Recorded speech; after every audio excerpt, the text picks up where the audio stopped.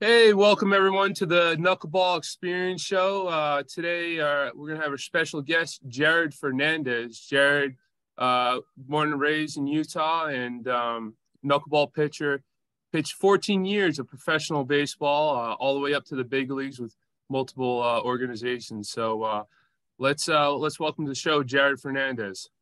Hey, thanks for having me. I appreciate it.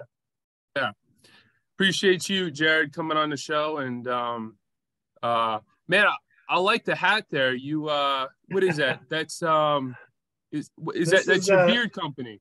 Yeah, this is my beard company, JFez Beard Co. We just started that this year, so it's been a lot of fun. Just me, my son, I've been getting after it and starting a new business. Been a lot of fun. Awesome. But yeah, so Jared, when I was in high school messing around with pitch, Jared was actually one of the guys I saw working up to the minor leagues and pitching in the big leagues. And anyway, fast forward a couple years later here, and anyway, we get to talk knuckleball, so it's a real treat. So anyway, so I'm gonna start show off how I usually do. And what was your first experience with a knuckleball? Like, did your dad throw it to you? Did you see it on TV or?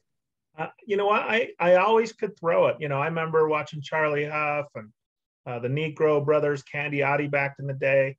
I loved it. I didn't understand it at first, but I was like, okay, they're just taking spin off, and I had it immediately. So, but I hold mine completely different than what they did, and didn't actually throw it exactly the way they did. But that was my first experience, just seeing those guys play. I used to slough school and go watch the Braves play, and then anytime they played the Cubs, those day games. So yeah, I was always watching baseball, always trying to learn. So when did you start throwing it competitively in the game? Like, obviously you were probably throwing on the sidelines and stuff. When was it? Yeah, I threw it a couple times in college, maybe once in high school, but I used to throw pretty hard. Not crazy. I was like 90, 91. I could get a couple more higher, but I stuck right around 90 through high school. And then I ended up going to Fresno State. Fresno State, I actually broke it out a little more. I actually had, I don't know if you remember, Dennis Springer was a knuckleballer. And his dad, I had just thrown a complete game, got the WAC MVP, beat BYU. And I probably threw my knuckleball like 5 times that game. He came down and said, "Hey, you should throw that knuckleball." I'm like, I don't want to do that. I just dominated this game. But it was always fun to throw the knuckleball. But yeah, it was really cool for Springer's dad to come over. I talked to Springer quite a bit while we were playing. Great guy, and had a great knuckleball as well. So Sparks, I mean, it's such a small community, but everyone had each other's back and wanted everybody to succeed. So that was really cool. Nice. So I guess, all right, so you first started throwing in college, and then yeah, not a ton. I just a few games here and there. And then I remember in the regional, it was at LSU, and LSU was so dominant that year. And they were hitting everything I threw. So I threw a lot more knuckleballs, just trying to get them off my fastball and everything. So that was probably the first time I used it. I bet you I threw, maybe 20 in that game. And then later on in my career, I was probably, 80, 90% knuckleballs. So going from that, just trying to mix things up, to now I'm a knuckleballer. Now that's your bread and butter. You got to stick with that. And can you talk about that? When did you make that transition to throwing it like 20 times in the game to 80%, 80+%? Yeah, I signed with the Red Sox as a regular pitcher. Went to short season A ball. Pitched really well. I had a 3-something ERA, I don't remember, 3.6, something like that. Just kind of mid relief, throwing my regular stuff, fastball, slider, curveball, change. And they came to me and said, "Hey, we're going to release you." And I said, "Wow." I thought I did really well. They said, "Nah, you're dime a dozen. We could find you anywhere unless you have something extraordinary." So I wasn't ready to stop playing ball. I said, "Hey, I have the best knuckleball in the world." And they're like, "Oh, okay, let's see it.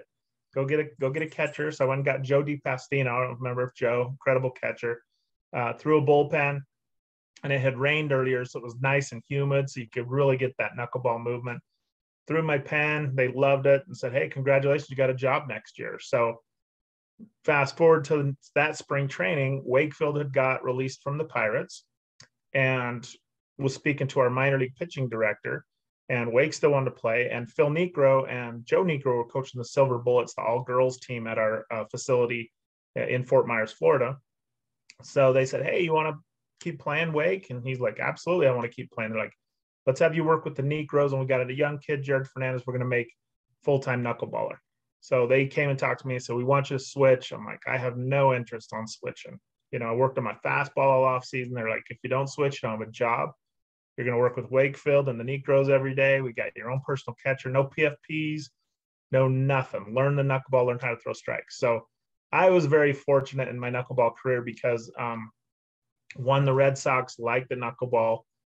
Wakefield was there to help me and answer questions. The Negros, like when me first starting out, is unheard of for a knuckleballer. So I was very, very fortunate to get the hands on. Yeah, you were. That's awesome, man. All right. You have a baseball nearby? I do. Yeah, always. Yeah. I can you show everybody how you grip the ball and maybe how you started and maybe how you transitioned, if anything? Yeah, so mine was super different. So if you ever watch Wakefield, Candiotti, the Negros, so Wakefield would hold the ball like this. I don't know if you guys can see that, but his fingernails would just dig right in there. And then you can imagine that at Fenway Park in April when it's cold. I mean, his fingers hurt. So if you don't have compression, as anybody golfs, very hard. So that he would get here, hold it like that on both nails. And when he comes to a pitch, it would be a push. So that's how he would push it. You get here and do like almost a high five to the catcher. And just get that movement, of nothing. So mine is way different. So what I did is I tucked that index finger under. So I don't know if you can see that okay. And then I put my middle finger, bent that nail. So I'll just rotate there. So maybe you can see that. Really, really different grip. And then I had those three on the seams there. So when I threw mine, I didn't get here and do a push. I actually threw it and just like stopped my shoulder, and just so I could get that release point. So it took a long time to learn how to do that. I could not throw it like Wakefield or Candiotti or any of those guys. But they had such finesse, such touch to just get there and push it. I mean, it's a real timing game to get that no spin. But on mine, I couldn't do it. I had to invent my own way to hold it and throw it. So the key is no spin. I guess you want, well, I know that you want about a quarter of a spin as it goes to home and just let that catch a seam.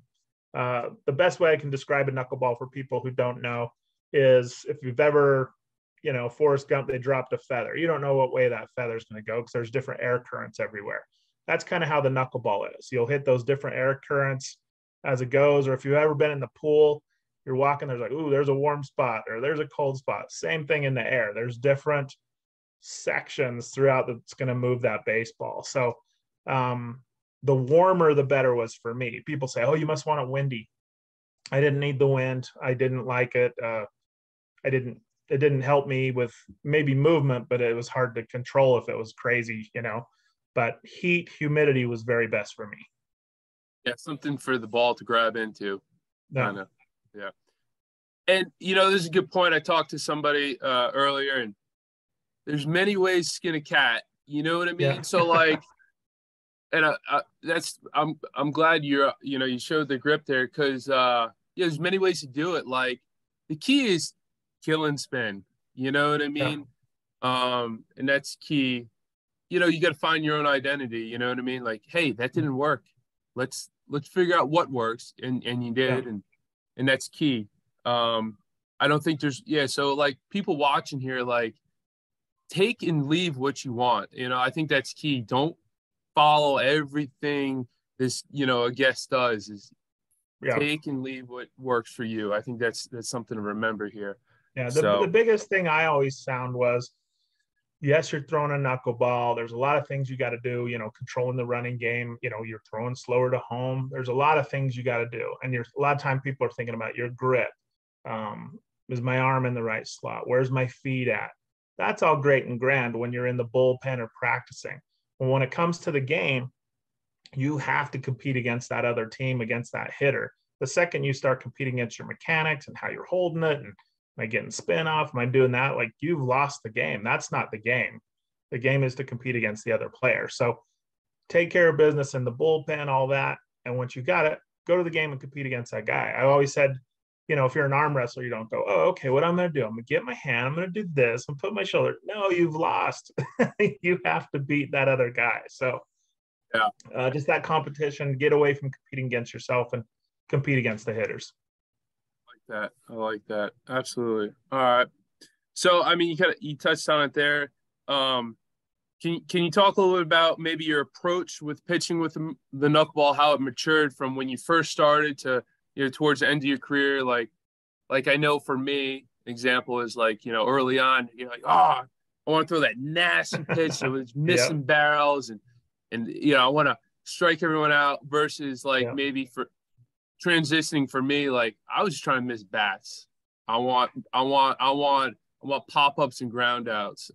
Anyway, so share your experience. I was the same way when I first started. I was throwing it as hard as I could. It was a good knuckleball, but sometimes it'd spin because I'd snap my wrist. It just, and then as I matured, and then still, I was still used to being a regular pitcher. So I'd bend my back, my hand used to hit the ground when I'd throw. And as I matured, I was more standy uppy, more consistent with the knuckleball, changing speeds with the knuckleball. And then it helped my fastball as a little surprise. When I was just throwing knuckleball as hard as I could, and then I threw a fastball hard, they were so pleased that I would do that. But, as I matured as a knuckleballer and matured as a pitcher, changing speeds and movement is where it was at. So I'd throw a slow knuckleball and I could zip that fastball in. It was a little more of a surprise. And my goal was always to, not always like you, I wanted to strike everybody out at first, but then it was make them miss hit it. That's what I wanted to do. I wanted them to get themselves out. And I would talk to hitters all the time. I mean, I'd not to say big names, but I talked to Ken Griffey Jr. all the time, Nomar Garcia-Parra all the time, Barry Larkin all the time, Bagwell. I just say, hey, how would you guys approach me? Like, what are you guys looking at? And the very good hitters like a Jeff Kent would say, my goal, because you'd think guys want to just pull it because it's coming slower. Worst thing in the world you can do to try to hit a knuckleball. Like Jeff Kent always said, is what he wanted to do is hit it right off my forehead. So his goal was to go right up the middle. If he happened to catch it a little early, perfect, So that was his goal. When he approached a knuckleballer, it just turned into stay back, wait for your pitch, hit it right up the middle. So, that helped me a lot. What guys would look at, I'm like, do you like a curveball? Do you like a slider? They're like, if you throw a curveball and it's a mistake and it's knuckleball speed, I'm going to hit it. So it better be a good knuckleball a good curveball and down. So just those hitters helped me a lot. That was really good of me to, or good of them to come to me or have that conversation of what's the approach. Gotcha. Can you maybe expand on like, the fastball? I mean, would you see guys like up at the box? I seen it where they're just like, okay. Would you throw an 0-0 fastball? 0-1, buddy. Let's go. Or how was your approach with your fastball? Yeah, absolutely. I mean, I was still had that regular pitcher mentality. I didn't care if you hit it 900 feet. I'll throw a fastball. I really, not that you're a really aggressive, mean knuckleballer, because I mean, at the end, I was throwing my fastball, 80. But when people would get super comfortable in there and, bury their feet, no fear, I would have to come in, it's just lack of respect. I don't want anybody hitting off me like that. I'm old school, you know what I mean? So, when people dug in like that, I had no problem coming inside. If I hit them, that's fine. Now I have a double play in order. So guys that got a little too comfortable used to upset me a little bit, or when they take those gigantic swings, even if they swung and missed, it's like, I'd get mad about that. But, it doesn't matter. Right? Baseball's fun. It's just a game. And, but I learned a lot throughout the years. So, I experienced a lot of different hitters. Some could just hit it. I would throw fantastic knuckleballs, and some guys just crushed it. Other guys had no chance on it. So, my approach, was take spin off the ball, throw strikes, let them miss hit it. Every throw that I can get a strike with, I'm hoping they miss hit it. So a lot of double play balls, a lot of pop ups. That was my goal, to get guys, have them mess themselves up. I like that. It's kind of like, yeah, you're not forcing it. You're not like, oh, I'm gonna get them out. Like, when I feel like you try too hard, things spit out of control. You just more of like a trusting approach, a trusting attitude. Yeah, and okay. I again, I wasn't perfect. I knew what I had as a plan. Of course, you try and change some things here and there, but no, I had a pretty good plan and good people around me. I had great catchers that knew when I got a little pitcheritis and wasn't too bright. I always had good catchers that could come say, hey, throw your best pitch, take spin off the ball. And they'd tell me, hey, it's rotating a little bit, okay, perfect. Thanks. Cause I don't want to look at the ball when I'm throwing it. I want to know that I can throw a good knuckleball. So when I would throw it, I got to play defense now. So I had great catchers throughout that really helped me out. And communication's key. Yeah. Good feedback. A catcher that's receptive, that wants you to throw it, bases loaded 3-2. You want a catcher like that, not somebody like, oh, come on, Jared, just throw your darn fastball. Yeah, you don't want that. That's key. Good relationship. Awesome. All right. And we could bounce around or whatever. The next question is, what did your off season and in-season throwing program look like when you're knuckleballing? Were you long tossing knuckleball, throwing it short, throwing against the wall, only mound work? What did that look like? How'd you prepare? For me, I played winter baseball almost every year because I wanted more innings. I wanted to pitch more. I wanted to get more consistent pitching. So I didn't have a lot of those complete off seasons where I got to just work on speed, work on strength. But when I did, long toss was key to get velocity. Played a lot of long toss, and how you play long toss too. So, if any kids out there want velocity, they want to increase velocity, super, super easy. So you take that throw that you did from center field. I mean, you get up, you launch it, it's a 200-foot throw.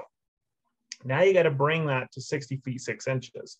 So you don't throw to the catcher's glove, you throw through the catcher's glove. I tell kids that I want you to throw this ball through that catcher's glove, through your catcher, the umpire, the backstop, the nacho girl. Like, it doesn't stop at the catcher's mitt. And you'll see kids, if you ever do lessons, that's great, you're throwing strikes, but that's not the finish line. The finish line is 200 feet past that catcher. So once the kids get that mentality, is to bring it and let it eat and throw through everything, it'll pick them up 4 miles an hour like that. It's just getting that in their head that that's not the target. The target's through everybody. So when I wanted to work on velocity, that's what it was long toss. And again, it wasn't to home plate or to second base. It was through them. You ever see good cutoffs? That's how they're going. They're not to the cutoff guys. So that was huge for me in my off-season program. Really weird for me as a pitcher. A lot of pitchers don't bench press because you can get impingement in your shoulders. But me as a knuckleballer, that was my motion, So I did a ton of bench press. And, I let my trainers know that this helps me stay more consistent, more in the zone with my shoulder, especially when I'm stopped and I absorb everything in my shoulder. Again, like you said, you got to mold it to yourself type thing, and that's what helped me, was a lot of bench press. Back then it was Job exercises. I don't know if you remember that. So it was the little, 3 5-pound weights, or the tennis ball cans. I did a lot of that, a lot of the tubing. And then another huge thing for me was, it's super easy a lot of times for guys to go do, 90 feet and throw a knuckleball, 60 feet, throw a knuckleball, off on the sideline before the game or whatever. But then you elevate and get on a mound, it's a different story. So I always wanted to throw my knuckleball off the mound, even if I had a chance to play catch. Just that angle can really do something different to your knuckleball. It can create spin if you're always used to flat ground and now you have that angle. So if you're having problems taking off spin on your knuckleball, I recommend getting on the mound. And remember, high five that catcher. When you play long toss, of course, you have to snap your wrist. And now when you're going to go throw the knuckleball, you're first couple are going to be snappy. You got to get back to that stiff wrist, high five the catcher. So if you're, I don't know why my knuckleball's spinning. I know exactly why. You're throwing like this, tighten up that wrist, and it'll stop spinning. You know, one thing I did is I would start at like 10 feet, Jared, after throwing fastballs. And I kind of did this on my own, and then that's what Phil recommended. That's what he did. He'd start at 10 feet with the catcher down. Is I'd go 10 feet easy after my arm was loose, and then work back. Because like you said, get super snappy, just start easy, and then I don't know. But and again, everyone's different. Some people may just have it. This is just, for me, if I played long toss, I was snappy, and then I would throw this knuckleball, which isn't good. So that's what worked for me. And then again, I had so many catchers that were good. Like, hey, it's spinning a little bit. Okay, let's tighten my wrist up. We'll get it figured out. And if you want to continue on playing pro ball, I mean, the difference in high school knuckleball, big league base or knuckleball is you got to fix it in one pitch. Like, we don't have time for you to fix it in 3 walks. So, you know, when you get to that point is, what's wrong with my knuckleball right here? I'm going to fix it this pitch. Boom. Got it. That's what helps you advance and be a better knuckleballer. Yeah. Having those adjustments, easy, identify quickly, adjust. Yeah. Gotcha. All right. You know, you kind of touched on it a little bit, but how did your mechanics change from when, you know, you first started throwing it to, you know, you talked about the chest thing to, you know, towards the end of your career? What were some checkpoints and adjustments you made through your career? So I used to be in the full all the time, you know, not all the time until guys got on base, but then I switched to the stretch just so I would be more consistent. So I stayed in the stretch all the time. Again, that knuckleball is fickle. You got to stay consistent. So that helped me just staying in the stretch the whole time, and then straightening my back. Like I said, I used to just bend and twist and put everything I could into it. Just, I needed to quiet it down. So second I did that, my knuckleball was more consistent and just kind of funneled in for a strike more.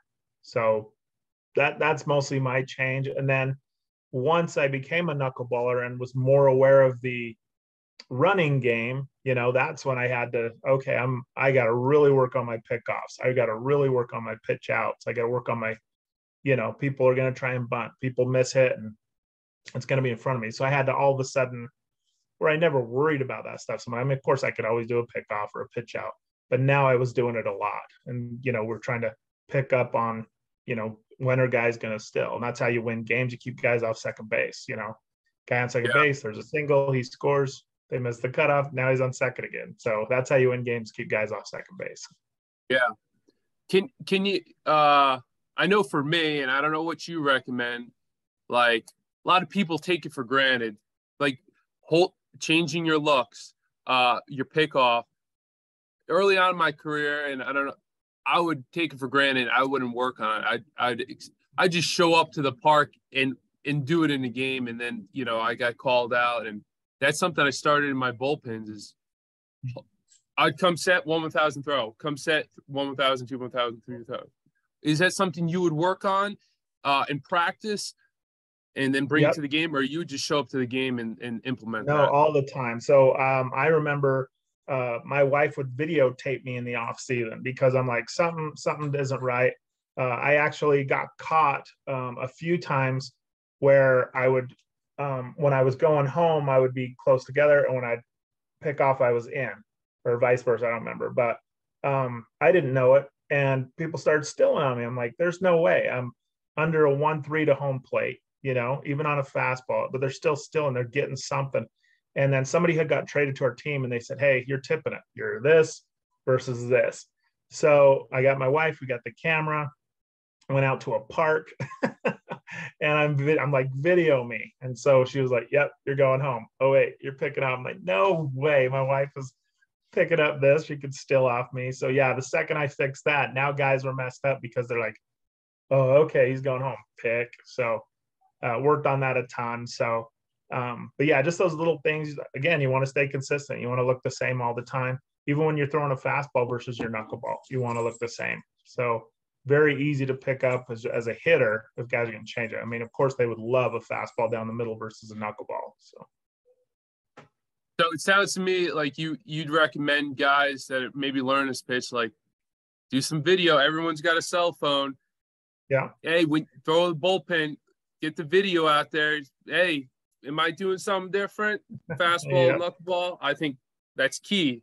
I mean, yep. Be silly you got not to do to. your homework. You definitely got to do your homework. You know, you want to. I mean, I wanted to be the best knuckleballer I possibly could be. So how am I going to get there? So I got to go throw more innings in the off season. I got to throw outside. I got to watch other pitchers. I got to watch hitters. I mean, if that's what you want to do. But I just loved it. I mean, I love baseball. I wanted to learn all the time. And not just even pitching or knuckleballs. I wanted to learn the whole entire game. So I was always picking everybody's brain about every aspect of the game. So, but as far as a knuckleball, at first, when I first started, I was not into it, didn't want to do it. And then I fell madly in love with it. So, like I said, just a great group of guys that have all been knuckleballers. Everybody's been so nice to me and helping me throughout my career of trying to get better and things they experienced. And, hopefully I can pass that on to the next generation of knuckleballers, and hopefully I can help out any way I can. Yeah, absolutely. I'm with you, Jared. That's awesome. Another thing, I kind of want to share with people listening is like, there's a learning curve. Some have a steeper learning curve. Some people pick it up real fast. So I like to, can you share about maybe your toughest or worst outing, throwing a knuckleball, and then maybe your best outing where you were shoving unhittable? Yeah, I try and forget those bad ones, but it's hard to. So my worst game ever was in the big leagues. I didn't know I was starting. I think our starter got hurt or something. So I had already done my lifts and all that, but no excuse at all.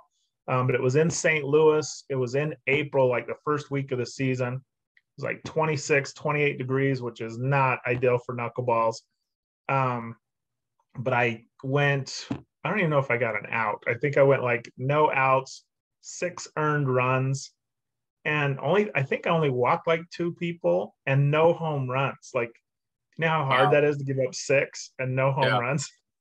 Like, you'd think somebody would destroy it at somebody, So, yeah, that was my worst game. And I was like, I did everything fine. I went back, looked at videotape after the game. My knuckleball was perfect. Like, 0 spin. My mechanics were great, but it just didn't move. So it was like them hitting 60-mile-an-hour fastballs. So I was so devastated about it. But then once I looked at it, there's nothing else I could have done. My knuckleball was perfect.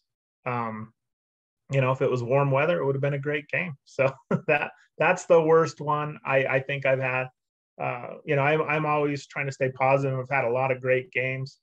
There was a stretch there was in AAA in Nashville. So what I always did, and I always thought that it was important as a knuckleballer. So I would start, and the next day I would say, I'm available in the bullpen.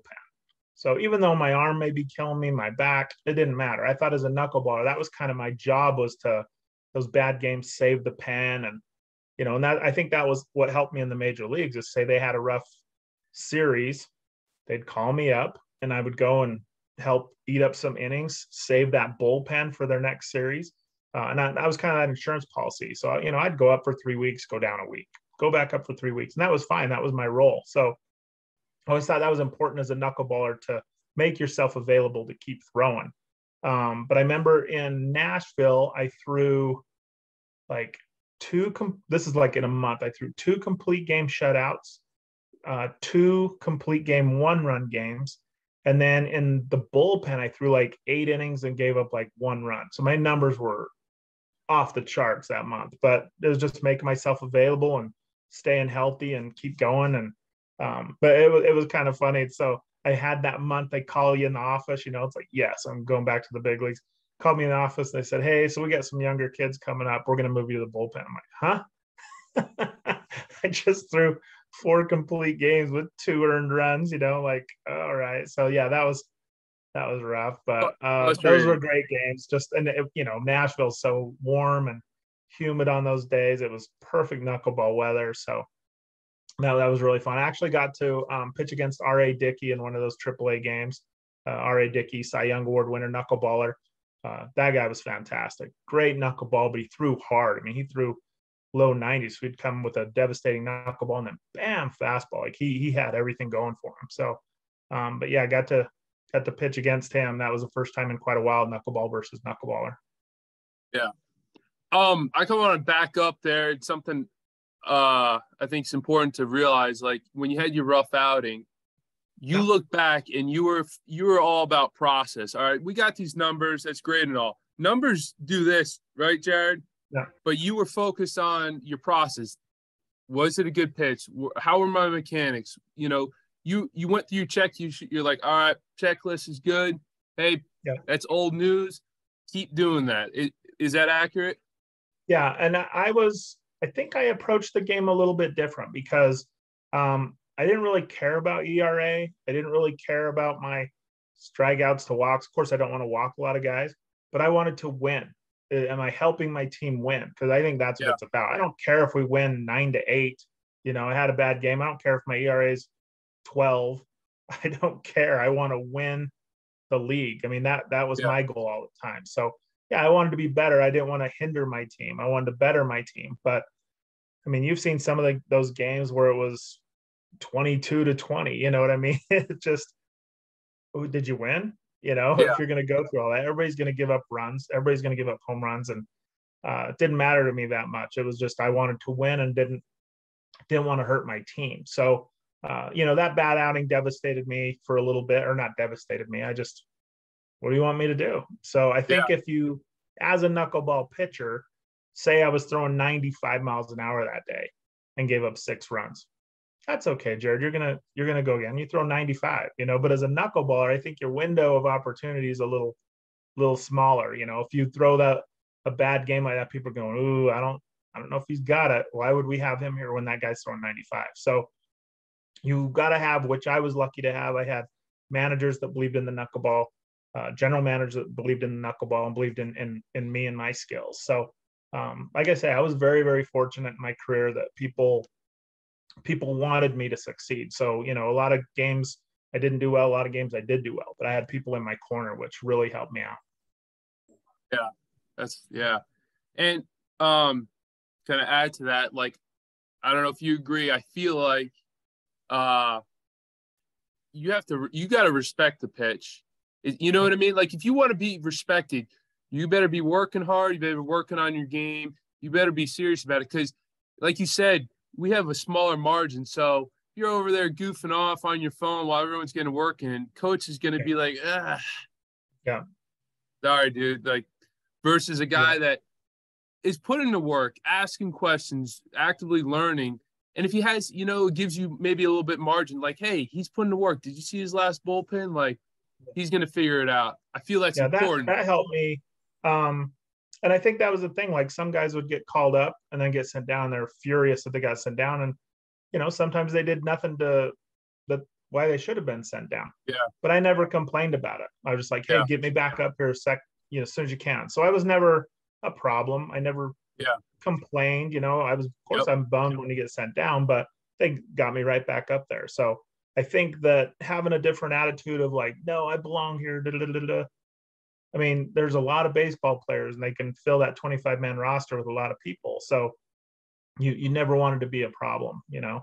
I had Don Gullett, who was huge. I don't know if you remember Don. He's left-handed pitcher. He's on the old RBI baseball. He was my pitching coach with the Cincinnati Reds. And I had made a mistake. I threw a bullpen. He wasn't saying anything.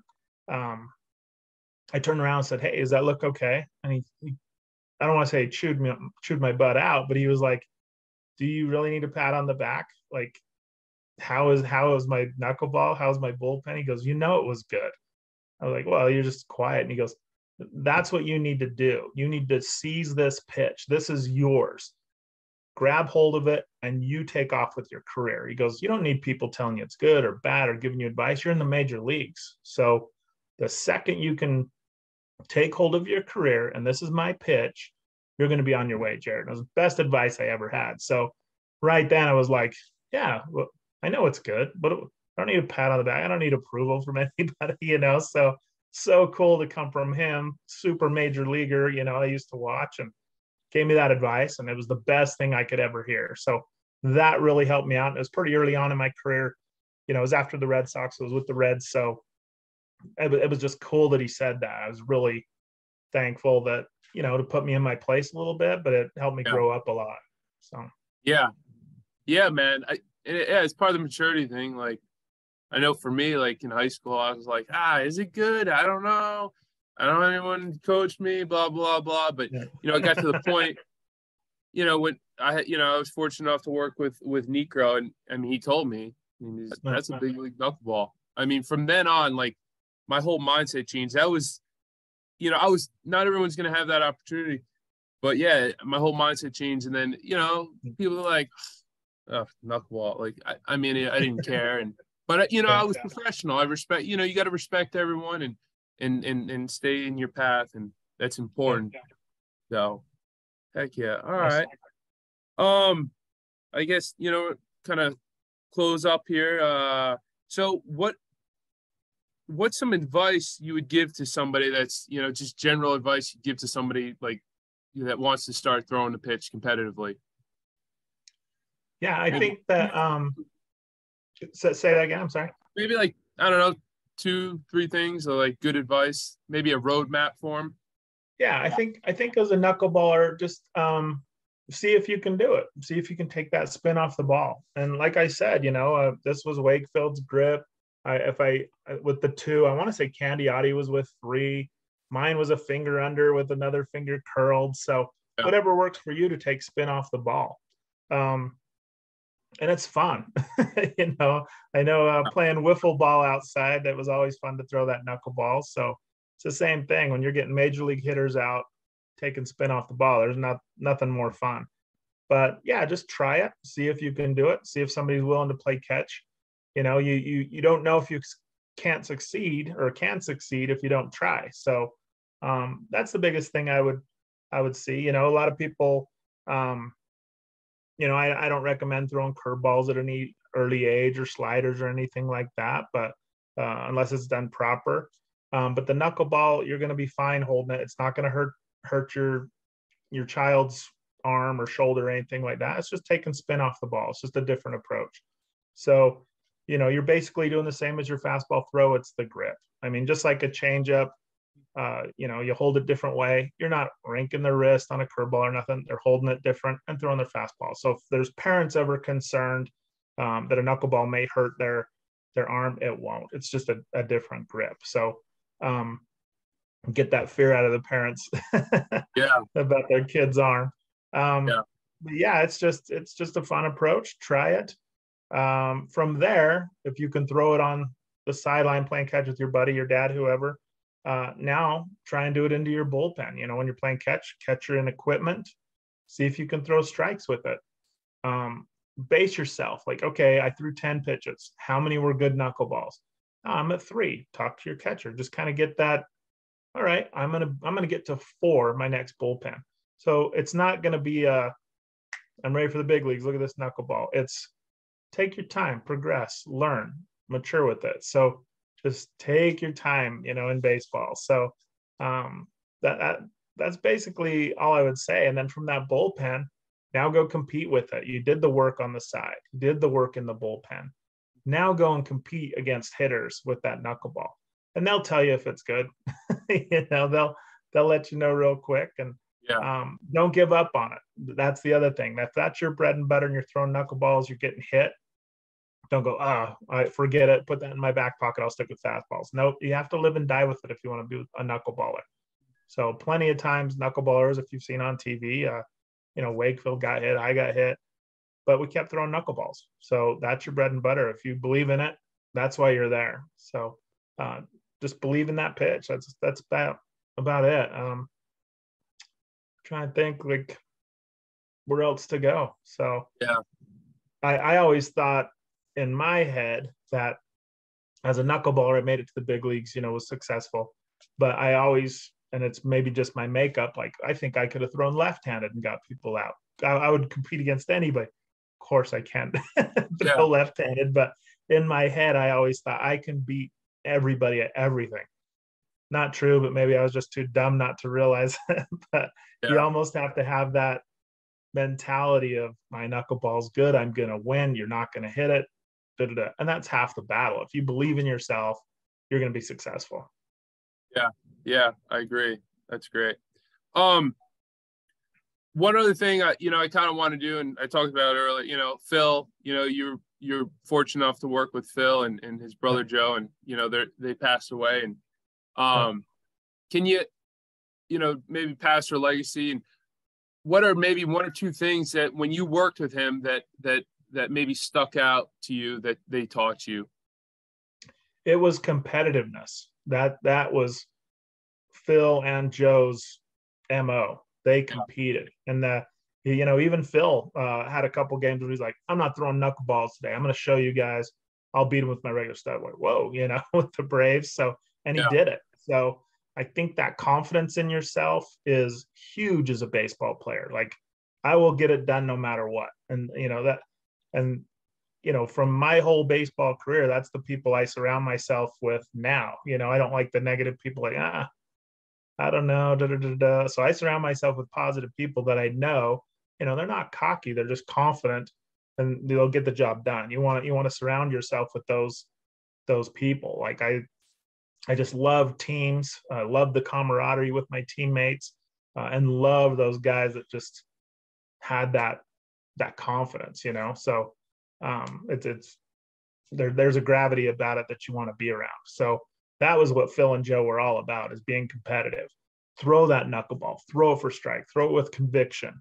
I don't care if you got to slow it up, speed it up, change speeds, throw it with conviction, and you'll be successful. So I watch these guys on TV. It's my first spring training, and I'm just eating up everything. So, and then Wakefield would come in, and me and Wake were throwing partners. We'd throw before we threw our bullpens, and talking to him about NLCS with the Pirates and his experience. He used to be a hitter, and then they had a good knuckleball. So just all that, just soaking up as much as I possibly could from those guys. But overall, it was competitiveness is what those guys were all about. So that's mostly what I got about. I was thinking, boom, here's my fastball back as a regular pitcher. And then they wanted me to convert to a knuckleball. I'm like, knuckleball.